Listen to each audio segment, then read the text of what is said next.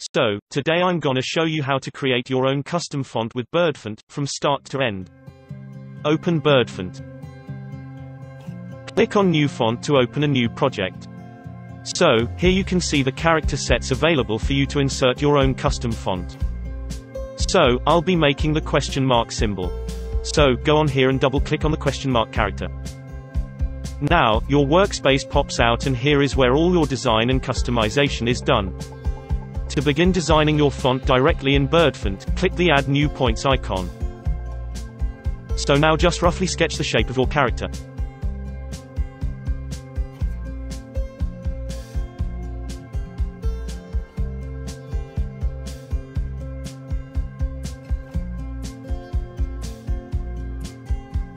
So, once you have closed the loop, you'll see your character with a black fill.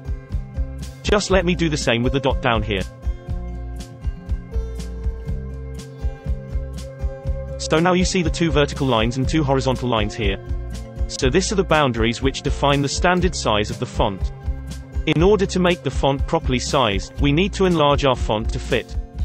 Click on the Select and Move Paths tool. Click and drag to select.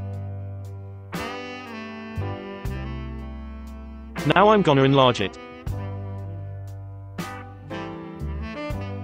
And I'm also gonna rotate it a little.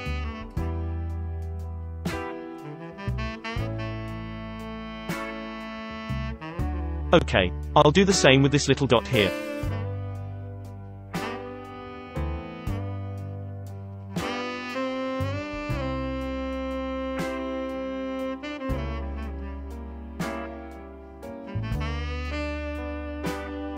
Alright, now that our sketch is complete, let's brush up our design by clicking on the arrow icon here to move the control points.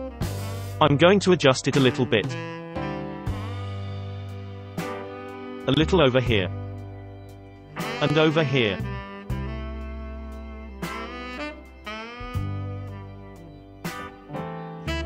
Customize your font until you're satisfied.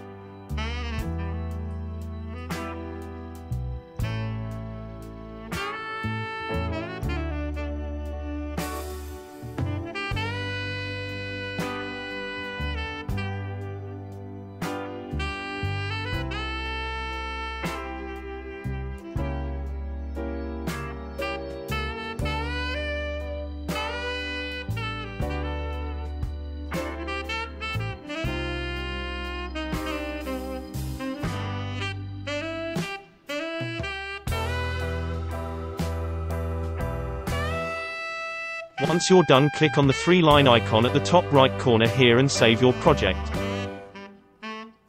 So, you can go ahead and create all the other characters, but for this demonstration purpose, I'll only be showing you for one character. So to export your font, click on Import and Export. Rename your file and your font.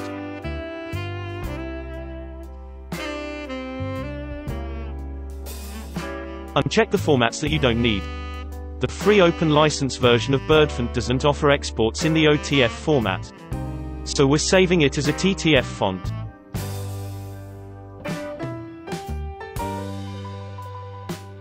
Okay, once you're done, click on Export. Locate the file on your computer, install it, and you are now able to use your own font for your text. Thanks for watching, and have a great day.